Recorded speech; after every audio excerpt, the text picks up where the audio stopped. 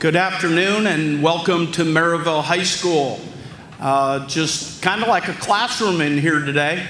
I see everyone's in the back of the room, including principals, so just joking.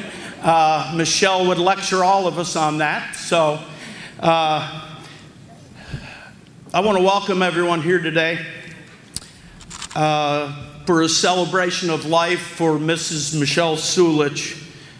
What a great person, what a great friend. I'd like to personally welcome Michelle's mother, Mona Simmons, her sister, Ginger Shannon, her brother, Sean Simmons, and her nephew that she raved about all the time, Rick. I know that this has been a tough few months for the family, but you've all come together along with the Pirate family as we got through these final days with Michelle in many different regards. So, and then I welcome the rest of the family that's here. As I look around this gym today, it was perfect Michelle Sulich. We had folks talking, reminiscing, going over things. We haven't seen each other for years, but caught right on. See, that's what Michelle was all about. She was about making everyone's life that much better. She did it every single day that she walked in this building. She was someone that I looked up to very much so. We started 30 years ago. Well, I've got 3 years on her, but we both started as teachers, and she taught right next to me. And if you know anything about me, my loud mouth always gets me in trouble. But at lunch, she'd say, "Hey, quiet down, you're scaring my students." And I said, "Okay, Michelle, I'll do my very best." I don't know if I ever got any better, but she was always pointing things out to me. She moved on and she got her guidance degree. And I got my my master's in secondary education. Next thing you know, I moved into an assistant principal role. She moved into the guidance office and started running our guidance department. Got her assistant principalship and became our guidance director. I became the principal. She was very detailed all the time, crossing her T's and dotting her I's. And I was very, well, not like that at all. She would remind me of that all the time. A few weeks ago, we went over to Michelle's house. Ginger had said that Michelle needed a ramp built. And Jimmy Stamper, one of our assistant principals, stepped right up to the plate, said, "Meet me over at Lowe's after summer school." And we got a makeshift crew together and we headed over to Portage. And it wasn't so much that Michelle wanted the ramp for herself, but she was so selfless. She never, ever, it was about everyone else. She didn't want to put anyone out. So we started building the ramp. And I need to tell this story because it's pretty funny. Greg Geimer was there, one of her counselors. Jimmy, assistant principal. Mike Nockey showed up. Greg Geimer, who she really loved, he was doing double duty. He was trimming up some bushes and putting some nails in that ramp. Mr. Seligman was there. And Michelle stationed herself just so she could see what was going on there. In the front room, she was in a recliner, and every once in a while I'd catch her eye looking out, making sure that we were doing the right thing. So after we worked till dark, got that front ramp done, and if it wasn't for Jimmy, it would have never got done. So we walked in, and Michelle said, and students don't listen, but she said, "Let's have a beer." And so the 5 of us, now she didn't have one, but she made sure that we celebrated a little bit. And she said, "Jimmy, thank you so much for all that you've done." And she went down the line. Well, she saved me to last like she usually would. And she said, "Greg, great job on the bushes." And Chaz Seligman, "Well, thanks for coming." Mike Nockey, "Thanks for coming." And Mike, just like usual, you were standing around supervising. And she got me. But you know, the thing about Michelle, and I want everyone in this building to think about it today, She always told you what you needed to hear, whether you wanted to or not. She always pointed you in the right direction because that's what she was all about. She's a counselor. She's a friend. She's a confidant. She is a sister, an aunt. And she just always would do the right thing for folks. And I'll never forget about that. See, if you look around today, Michelle would be smiling because her family is here, her former students are here, her colleagues are here, especially her counseling crew, who she took great pride in leading. All here sharing in a celebration for her. And mind you, folks have come from all over the country to be here. Facebook was blowing up. I don't know how to get on Facebook, but that's what they tell me. As I shared the news with our staff of Michelle's passing a few short days ago, I mentioned that we lost a special person. First, a super teacher who always put students first. Second, a super colleague who always had an open ear for whatever you needed. And lastly, and most importantly, we lost a friend who was so selfless and giving in all of her actions. And we should all take that and model it as we leave today. Thank you. At this time, I'd like to bring to the podium Father Kevin McCarthy to begin today's program. Father Kevin.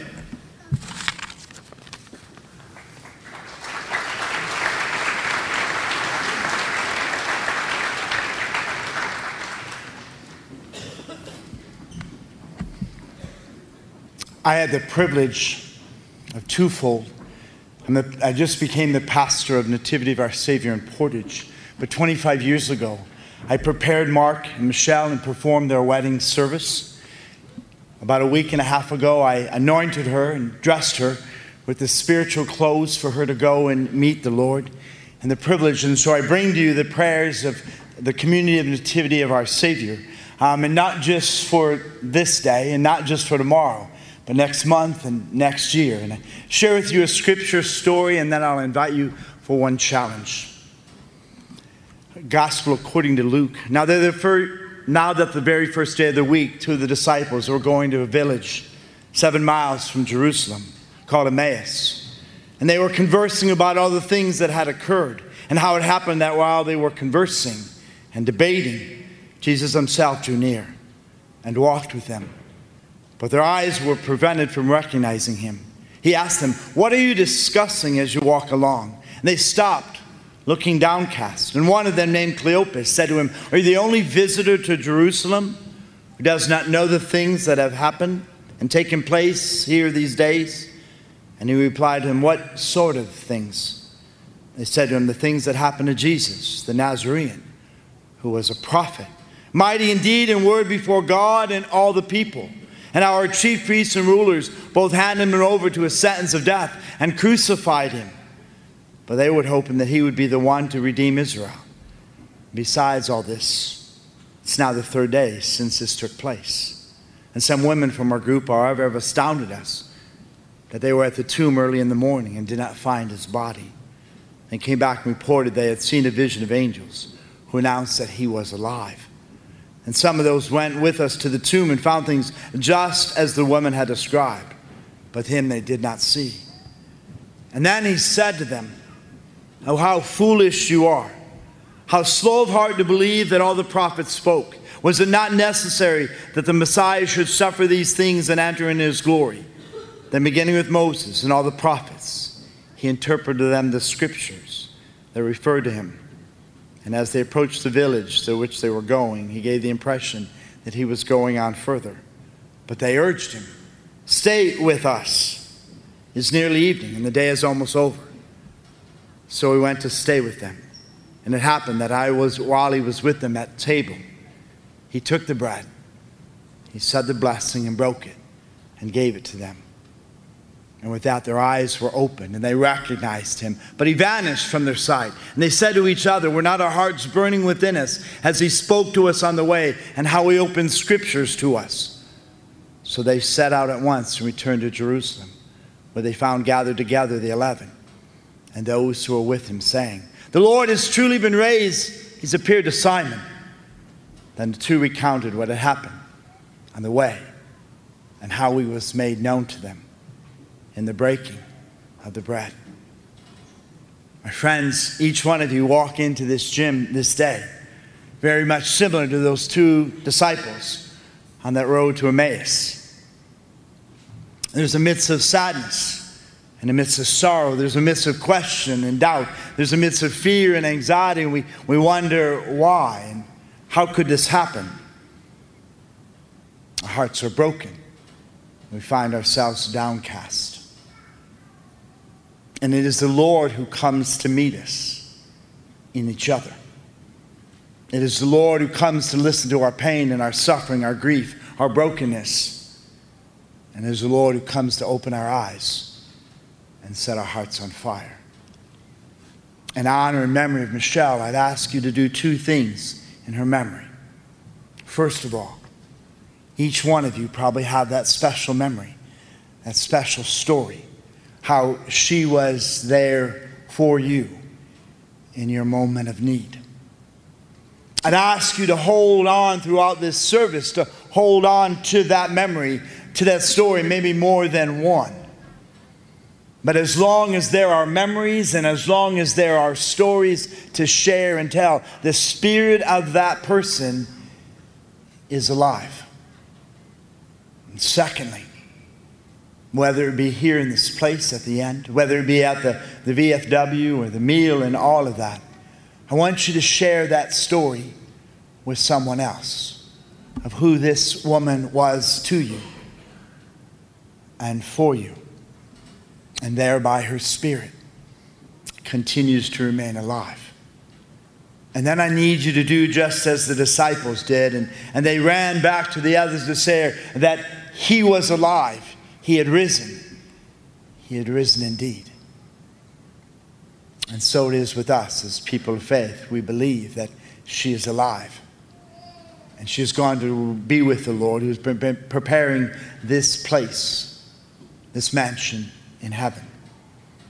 We must be there to comfort and console one another.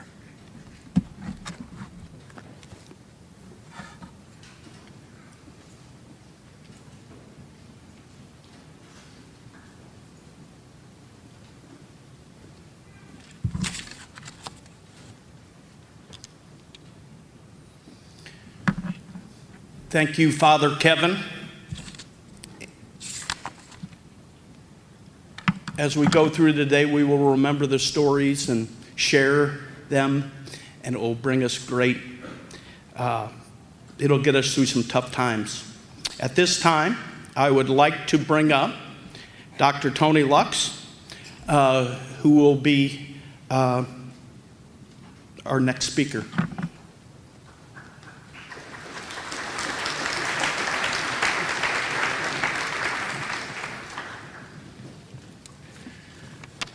Good afternoon, everybody.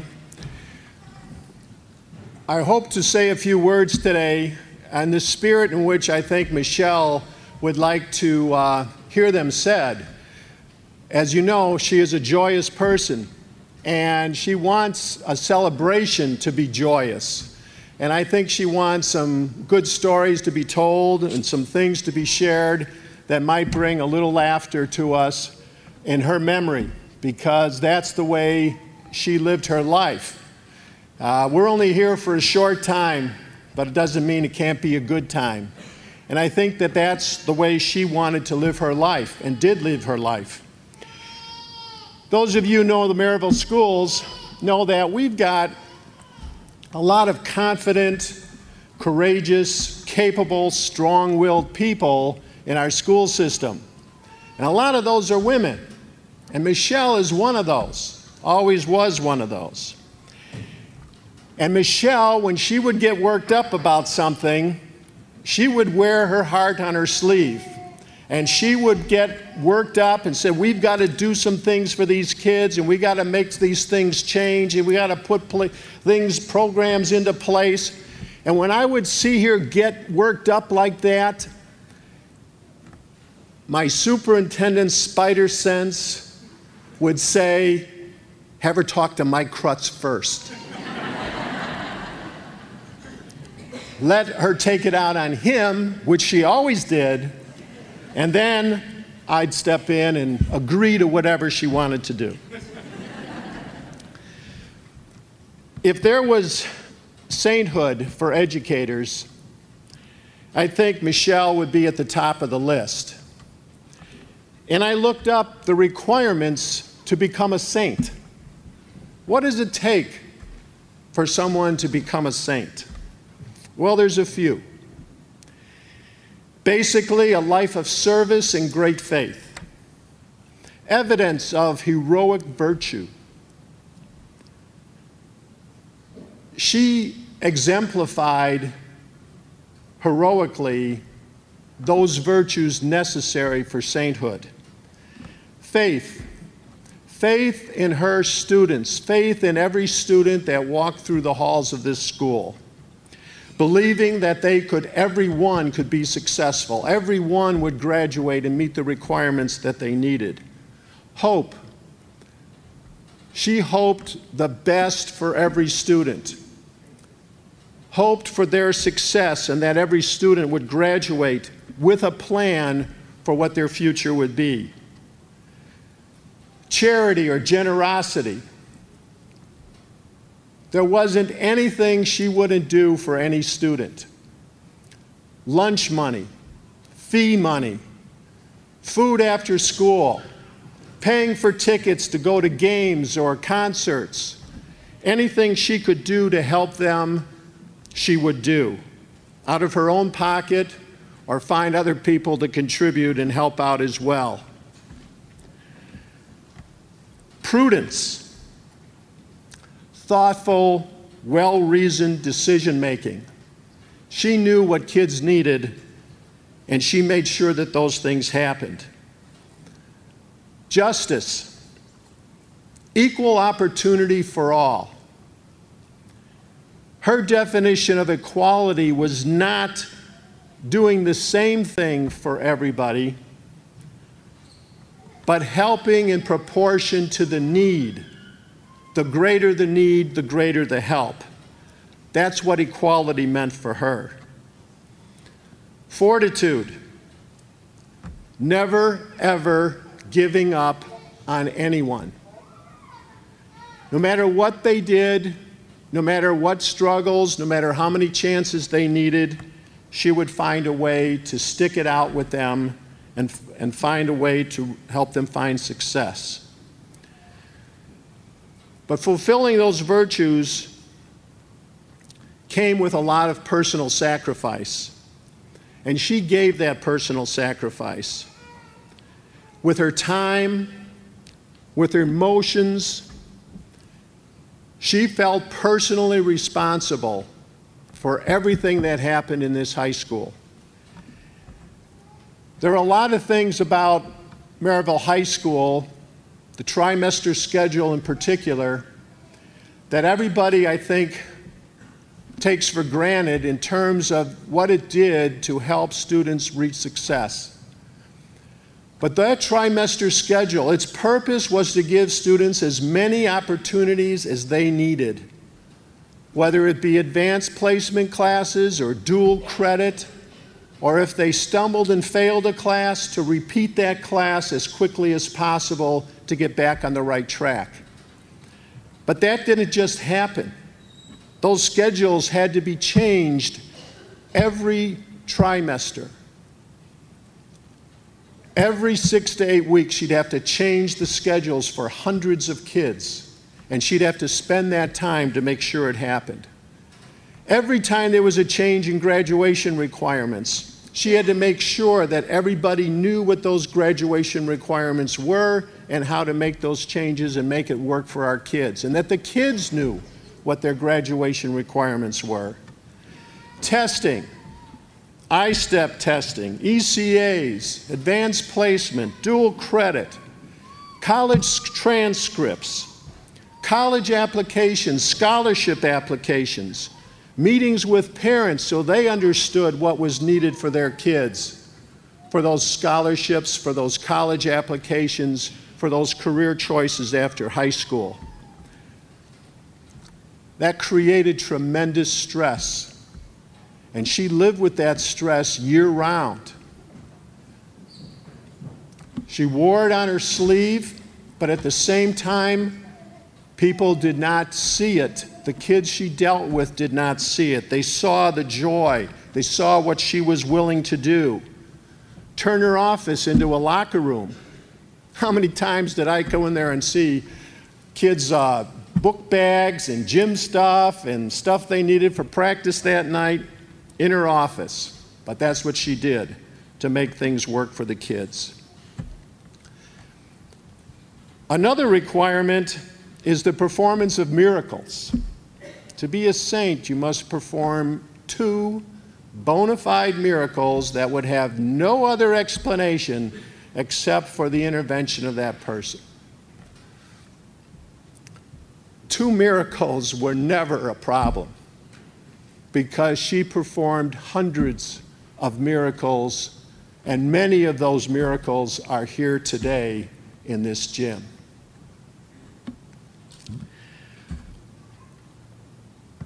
There is one stumbling point that we have to figure out. To be a saint, there can be no evidence of worshiping false gods or being part of a cult. That's literally in there. Luckily, she's a Cub fan, so we don't have to worry about that part with her socks. But, as you know, she was completely loyal to Jimmy Buffett and the Parrot Heads. So for that aspect, I just want you to know I do have a confession to make and something that I'm going to carry with me in her memory, and that is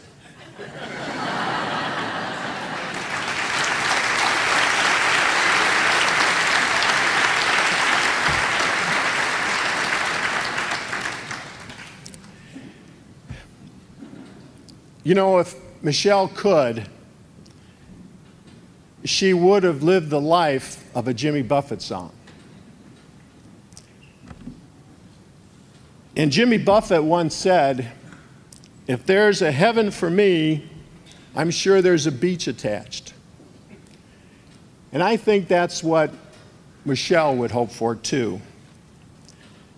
And I think Michelle is a saint in that heaven of hers. And my wish for you, Michelle, is that in your heaven, in your beach in heaven, that you are knee-deep in water, somewhere got the blue sky breeze, blowing wind through your hair, where the only worry is whether the tide is going to reach your chair. We wish only the greatest of memories for Michelle and all that she's done for our students, our school system, and our community, and her family. Thank you.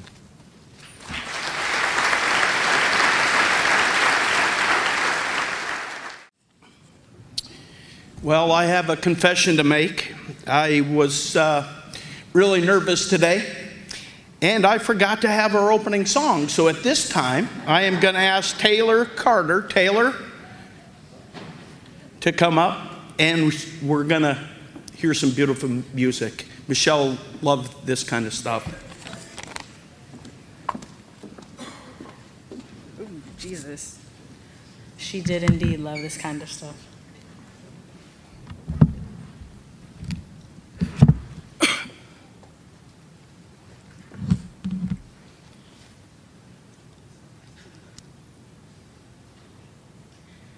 Somewhere over the rainbow, way up high,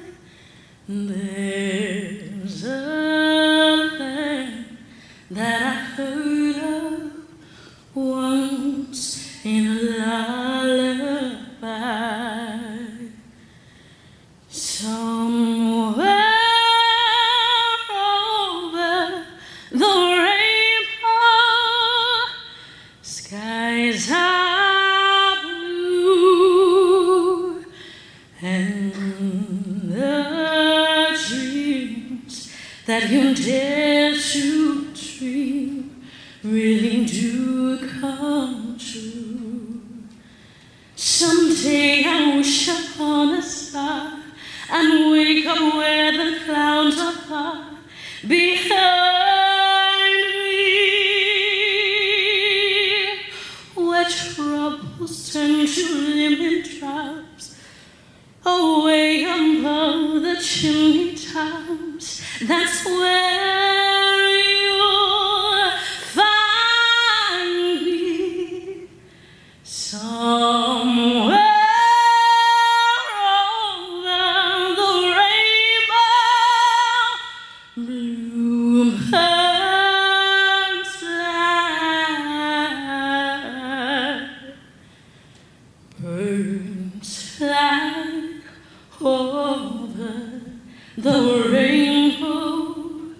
Why then why can't I?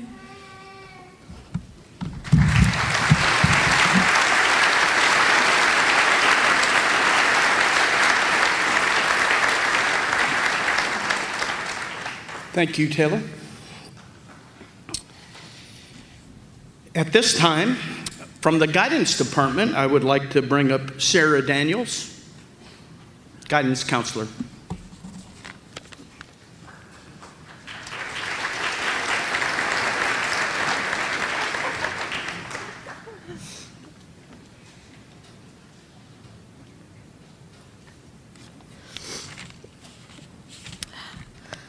How does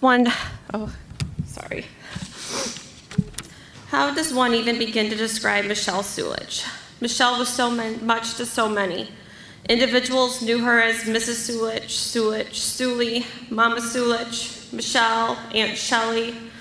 We all remember her as our aunt, sister, daughter, mentor, teacher, counselor, colleague, but mostly she was a friend in the best sense of the word.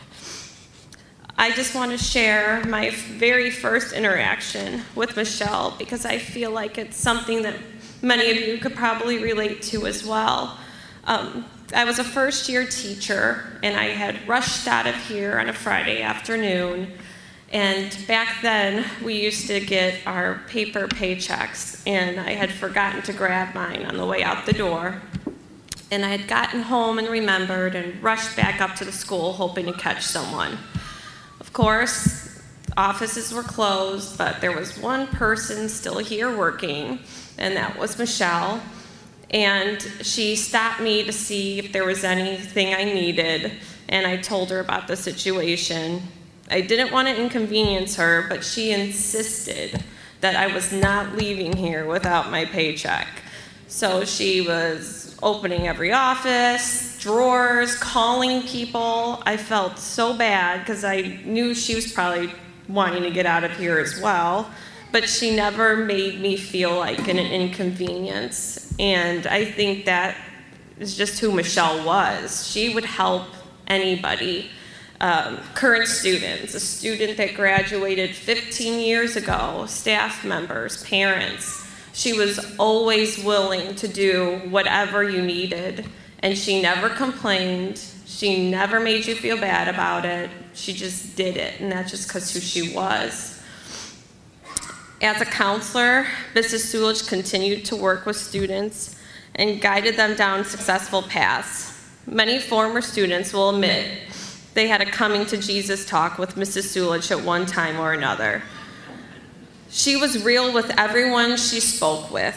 She did not hold back to inform a student if she believed they were making poor choices, and not only would she encourage them, but she would support them any way she could. And I think that's something that really stands out to me, is she never just told a student, oh yeah, you could do this. She made sure that if she encouraged you, she was going to be there with you every step of the way. And she even did that with me when I made the decision to become a guidance counselor. I was worried about taking on extra courses while working full-time and doing an internship, and she pretty much told me that if I decided to make that decision, she would make sure that I was successful. And I know I wouldn't be where I am today without her. And I think a lot of people in this room could say the same thing. She moved into the assistant principal of counseling services only a few years after being a school counselor. And we all know Michelle was one of the busiest people any of us had ever known. She took her role very seriously. And in our department, we would always joke that she was the captain of our ship. And if the ship went down, we were all going down together. And she was a true leader, and we would follow her wherever she led us. I remember the day that she was diagnosed, and she and Rick came in to tell our department. And even then, getting the worst news of her life, her first concern was about our department and what was going to happen without her, and us having too much work thrown at us. And the next 5 months, every time I spoke to her, she would make me promise that I was not stressing myself out and that I was not to worry about her. That's just who she was. She's, to the very end, put others ahead of herself.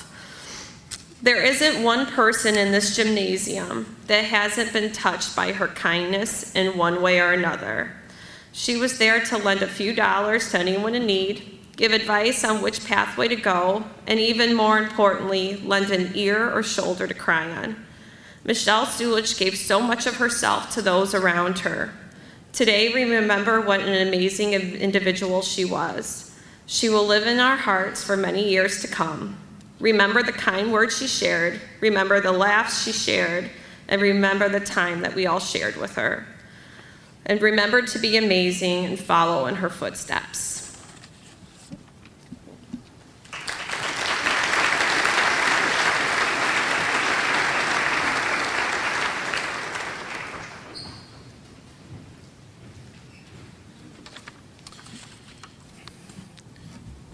Michelle touched many, many students throughout her career, and we do have some students here that we are going to bring up next. And the McCarthy boys, I'm going to go with age first, so Timoteo, I'm ready for you to come up. Timoteo is a Ball State graduate, and one of Michelle's favorites, Timoteo.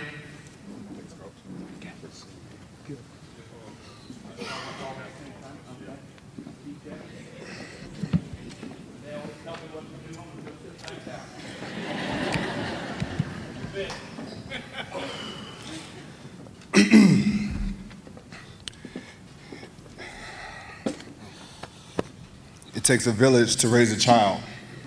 Michelle Sulich was a vital part of that village, called Merrillville High School. Mrs. Sulich was like a high school student whisperer.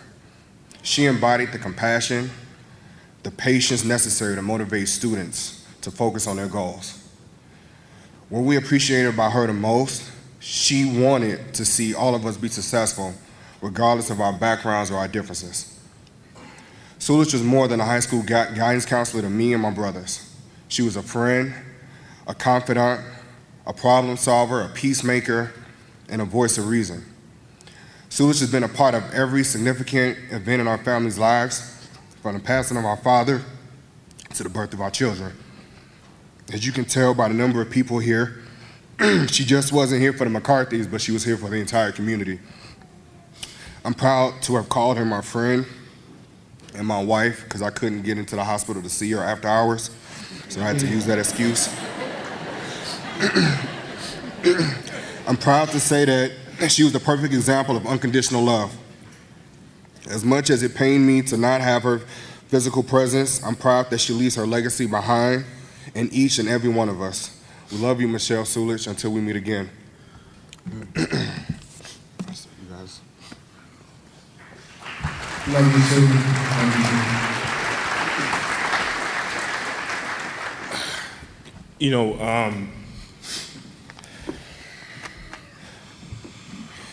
a lot of times people talk about being a game changer and a world changer, and making a difference. And Sulich did that. She did it. And selfishly, that's why we hate to see her go. But we all have so much to learn from the legacy that she left behind. The selflessness, she would do anything for anyone, and she's done anything for all of us. And just her heart, how she gives unconditionally. She loves, and she loves unconditionally. And, she was there for us, our family. My mom, who's in the stands, she was there for her when we lost our father, in 2012, and she's been there for us through and through. I wouldn't have made it to college if not for her. Her and Coach Wells were in my living room with my mother and father, and just they loved so much and they cared so much, and they made sure that I was gonna make it, and she didn't have to do that. She didn't have to do that. She didn't have to lay her life down for every single one of us in here, but she did.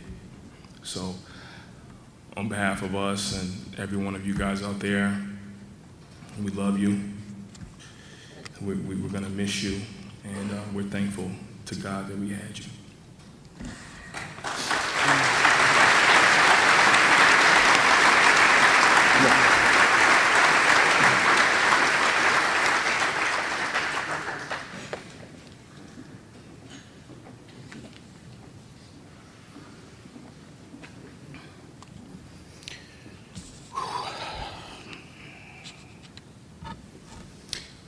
Another Merrillville High School alumni, and I'm sure you're gonna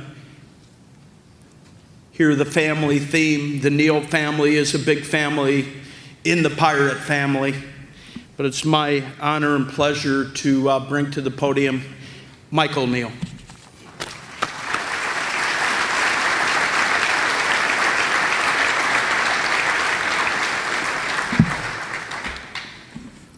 Okay.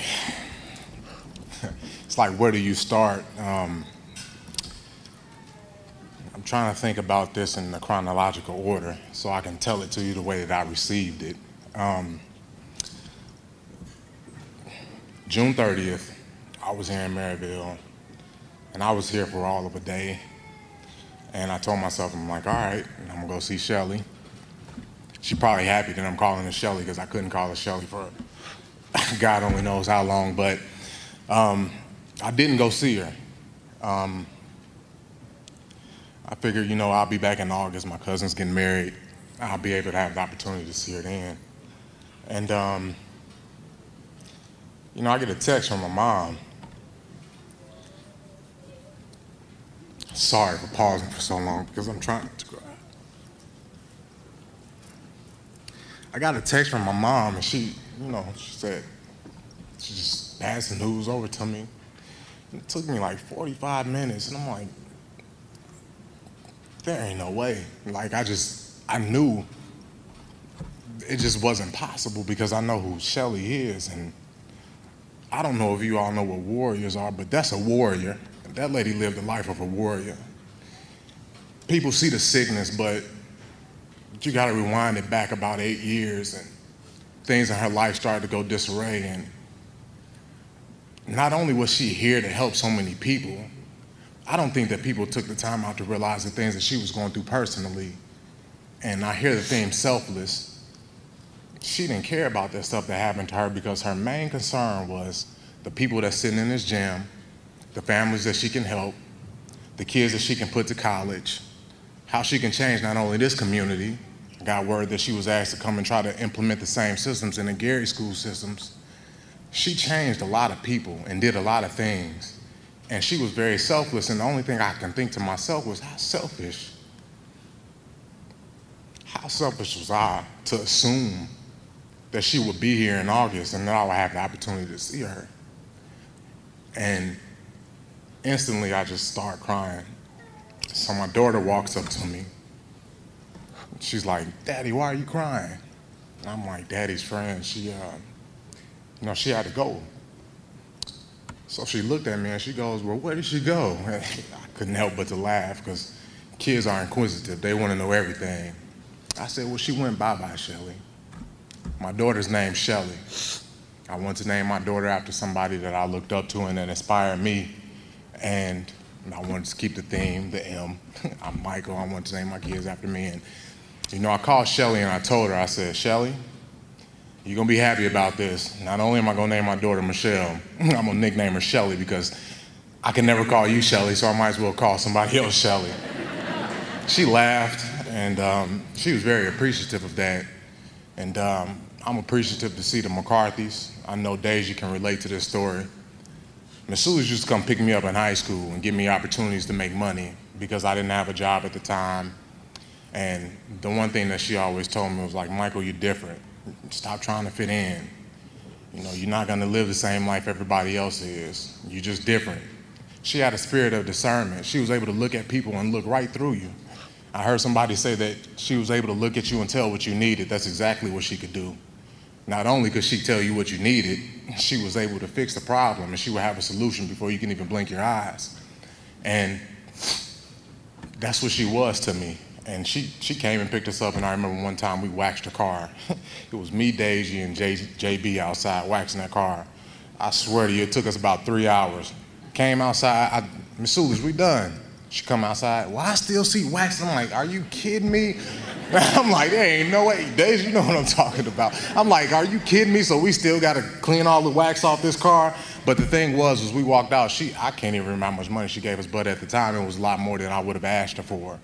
And, but that just goes to show you who she is. And I remember when I got a phone call from one of my high school colleagues, and, they told me that they had an opportunity to talk to her when she got diagnosed. And, I hadn't called her, and I knew that it was about 2 weeks in, and I couldn't do it. I wasn't brave enough to do it because I'm like, I don't want to address this. And I'm like, she's going to cry the whole time. I don't want to cry. I called her. And she picked up the phone and she just cried and cried and cried. And the only thing she told me was, she said, "Mikey, I'm scared." And I told her, I said, "Shelly, scared of what? Like, look at all the things that you've surmounted in your life. You went from the lowest of lows and lived the highest of highs." And she just said, "I'm scared." And I'm like, "Shelly, I'm not worried about it." I'm like, "Listen, we'll do whatever we can. Find the bbest doctor." She said, "It's not about the money." I said, "It never was, because we wouldn't be on this phone if it was about the money." And, from that point on, I would never believe that it would have come to what it came to. But what I want to try to impart in everybody in this gym is this. You have to know the power of influence. Every individual person carries influence. Every individual person carries a light. Sulich lit that light up in me and told me, "Listen, if you didn't straighten up, you wouldn't be where you were." But that's the power of influence. And then you take your influence and you know how you can influence other people, and you plant that light in them. Because if she didn't plant that influence in me, I wouldn't have the ability to implant that influence not only in my one brother here, my other brothers, the people that come in contact with my life, anybody that I've ever touched, I've ever looked at, that looked at me as a success. I go right back to the stories back from when I was in this gym. Coach Yeldon, I know you were here somewhere, and Coach Atria. I remember the time I was short. This was my senior year. I got a scholarship to Purdue. I didn't have the grades. Coach Yeldon pulled me into his office. Coach Atria, he was my AP bio teacher at the time. Sulich had talked to Yeldon. Yeldon talked to Atria. They worked out a plan. Might have been a little cheating in there a little bit, But they had to get me to college, so. But they created the opportunity for me to be able to make up some of the assignments that I missed, or redo a test, or whatever the case may be, so I can get to college. But as you can see, she didn't just live with that. Coach Yeldon lived with that. Coach Atria lived with that. everybody in this gym that she came in contact with, they carry that same light. And I just want you all to know this. You don't have to say goodbye. I don't say goodbye. I'm happy in a sense that I didn't go see her in the condition that she was in, because this is how I saw Shelly. This is my last image of her. And I would much rather have that image in my life to live with than to watch her suffer. So you have to understand that and take that with you and understand who you are and who you influence and leave a legacy, because if it wasn't for a legacy, we all wouldn't be sitting in this gym. Don't say goodbye. We'll see you later. Because guess what? We all are a power of light. That's where we come from. We're going to go back to light, and that's exactly where Ms. Sulich is going to be at. And I appreciate you for taking your time out to listen to what I have to say. And I'm going to let my brother say a couple words. And Shelly, you know I love you. And I'm glad that you changed that damn Jimmy Buffett voicemail.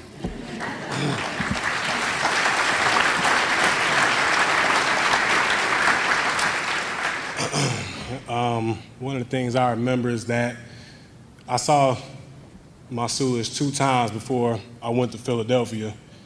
The first day I heard the news she got diagnosed, I heard it from my brother. I was training down in Tampa at the time. I was living with him. And I couldn't believe it, just like everybody else. It was a blow that I still feel at this very moment, man. My heart is aching. But when he told me the news, man, I sent her a text. I couldn't help it. I didn't want to, because I knew everybody was going to flood her with it, but I can't help it. That's my mama. I mean, we call her our second mama in our family. That's my second mama right there. But I texted her, and not even 2 minutes later, she called me saying the same thing. You know, I'm scared, and I never had anything happen. Like, why does everything got to happen to me? And I'm just like, you know what? You are the strongest person I ever met in my entire life to take blow after blow after blow and continue to give 110% to every single person every day, but don't give a lick to yourself and you just keep going. She came to my senior game because my grandma passed a while back, and she was supposed to be there, but the one person that showed up was Miss Sulich. And she was there. I got the pictures and all, and just, that's the type of person she was, man. I still got voicemails from her from when I left high school. She called me just saying, you know, I miss you, I love you, I hope you're doing well. And every time I came back to Merrillville, Indiana, the first place I would go is here to see her. And it was just, it's always a great thing seeing that face and that long, beautiful hair that I used to always say, girl, you got Drake, man, you got that hair. I wanted my hair to be like yours. She used to always say, you gonna catch up to me? I'm like, nah, I ain't gonna never catch up to you. You got it, girl, you got it. But, you know, she just had the heart of a lion, man. That woman is part of the reason why we are all here today. And to look around in this gym is just a blessing to see that everybody has a piece of Michelle Sulich to go around forever and ever. And that even though she may not be here in the present physically, her soul and spirit is in every single one of us in this gym today, and we can go around and tell everybody the great story of this woman. I remember in high school, you know, she used to always push me like, you're gonna be the first one in the family to graduate with academic honors. You're gonna do it, you're gonna do it. I'm like, Sulich, I'm not taking Spanish 3, I'm not taking none of that, I can't do that. She's like, no, you can do it, I'm telling you, you can do it. I'm just like, nah, but she pushed me to do that, and I remember I came back from a visit from Michigan State, and I thought I was gonna go there, I really did. I turned away every college that called me. There was all small schools, and you know, we go up there and I get turned down. I'm not getting a scholarship to Michigan State. I come back and we're trying to regroup in her office, and I just sit there bawling my eyes out because I'm not gonna go to college. I done did everything I tried to do everything, I played good, but nobody's looking at me. And she grabbed me and looked at me and said, you're gonna go to college and you're gonna play football, you're gonna get that degree. And that day, we made over 20 copies of a highlight film and the transcripts and the letters, emailing it to every head coach, assistant coach on every team staff. And out of nowhere, I'm sitting at home in my bathroom crying again, and I get a call from Southern Illinois saying we want to give you a full ride scholarship to play football here. And I just will never forget. It was because of her, man, just keeping that spirit and just keep going. And she's just one of the greatest people I ever met, and I will never forget that smile, that love, that heartbeat. She was relatable. She didn't care where you was from. She didn't care if you didn't have no home, if you had a home. She didn't care if you was rich, if you was poor. She saw something in every single person she crossed. And I always pray to God at night that I live in the image of God and I represent him in the best way possible. She was that and then some.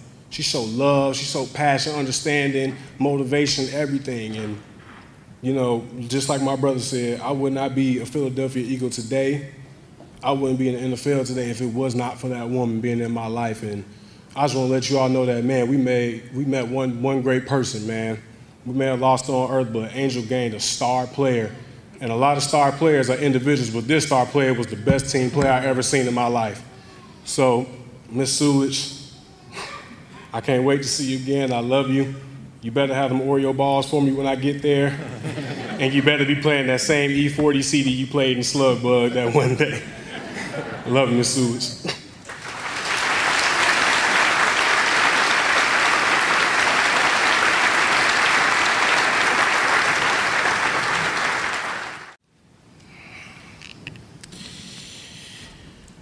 Thank you, Neil boys.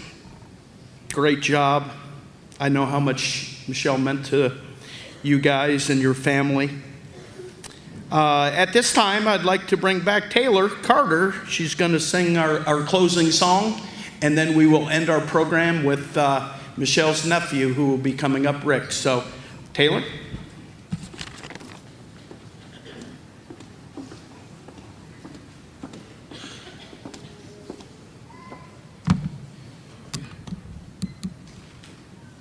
You guys are lucky you can speak. I have no words, so I just sing them.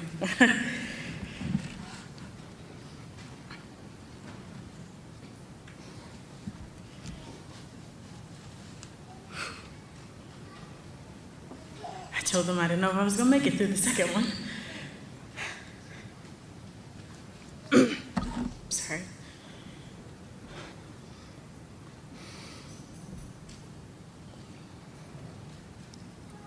I see trees of green, red roses too. I see them bloom for me and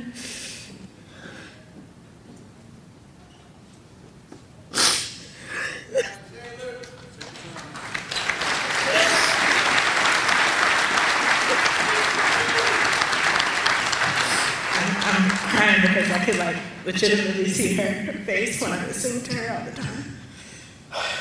She'd be like, "Taylor, you're so hot." And, I remember being in LA, and I was on the 4 singing show, and then I called her and told her that I got cut, and she still watched it anyway the whole season because she said it must have been a mistake. She even took me to the audition for The Voice when I was 17, and she cried because they told me I couldn't audition because I wasn't 18 yet.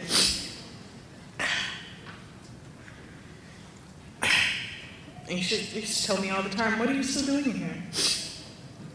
And so then I moved to Chicago, and now I'm moving to New York, and I wish that I could tell her that.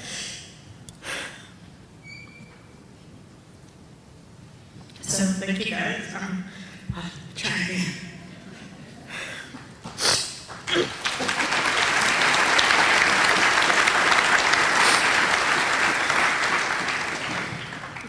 I see trees of green, red roses too.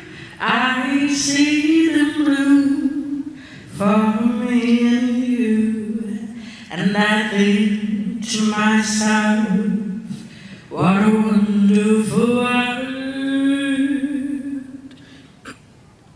I see skies of blue and clouds of white, a dark blessed day, warm sacred night, and I think to myself, what a wonderful world. The colors of the rainbow are pretty in the sky, and also are the faces on the people passing by. I see friends shaking hands, saying, "How do you do?" They're always saying, "I love you." I hear babies cry, I watch them cry.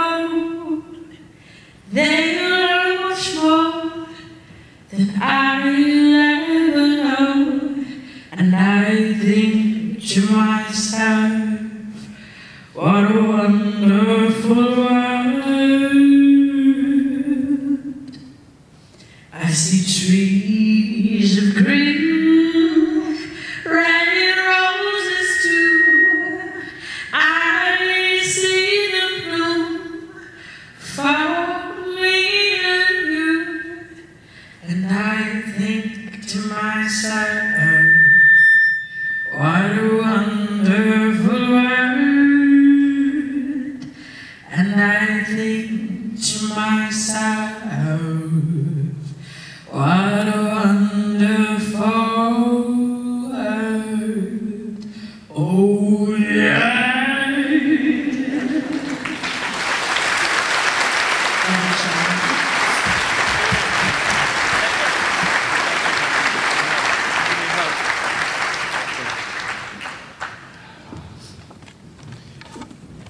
Well, I'm glad she recovered because I certainly couldn't have finished that song.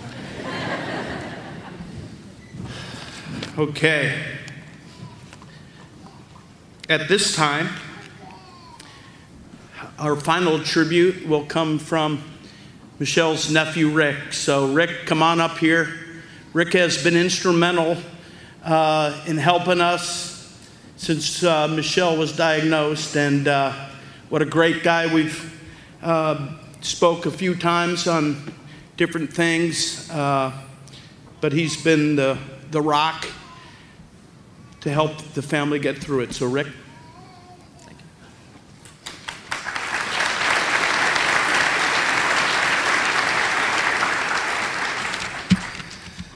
I kept telling myself to be prepared to be overwhelmed. I'm glad I did that. Because this is nothing short of that. So, good afternoon, everybody. Again, thanks for taking the time to be here with us. It's an important day, a memorable day, a sad day, but it's going to be a happy day too, because Michelle does not want us to cry forever. She said it's okay to cry, but you're not going to cry forever.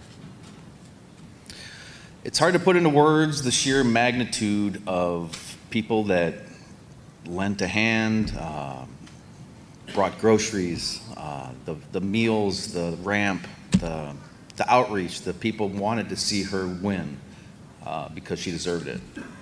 And we were all hoping for a much happier ending. Just wasn't meant to be. We threw the world at it, and as you said, she was a warrior. She did everything she could. We did everything we could. Those selfless acts were not unnoticed by the family, so I wanted to take this time to again thank everybody that stepped in and helped carry the load. Michelle was a proud pirate.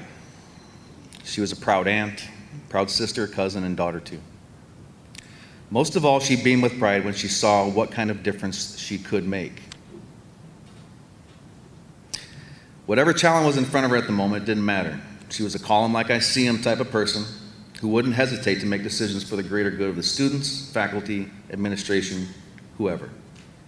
Her job was to make their day easier, and most times she succeeded. Michelle was never really accused of being a yes man, and that's one of her most redeeming traits in my heart, because I have struggled with that myself. I question everything. Why? Why is it that way? Why can't we do it different?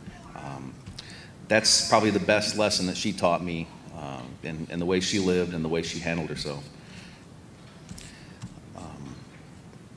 She wasn't afraid to question the status quo if she felt strongly on the topic. Mike actually showed me the couple of items in her office that he would fidget with during his lectures while she was trying to coach him in the right direction to get her way. And yeah, eventually I'm sure it hit your desk, Mr. Locke. Having said all that, I mean, overwhelming seems like a tarnished word. It's just amazing to see this many people sharing this many stories, and I hope most or all of you can come join us afterwards for a little get-together, and we can party it up Sulich style, okay? So the beer is on ice, the chicken is ordered. I hope you all can make it out there, and thank you again for coming out here. What a joyous occasion on what's a sad day. Thank you.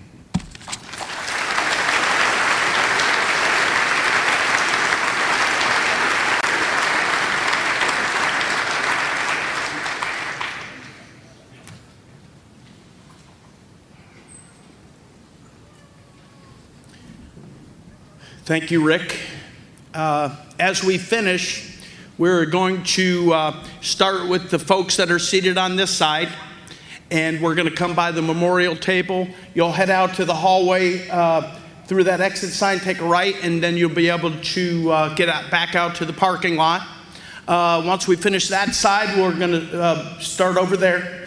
And of course, all of our folks sitting in the middle on the floor, we will pay our last respects as we go by.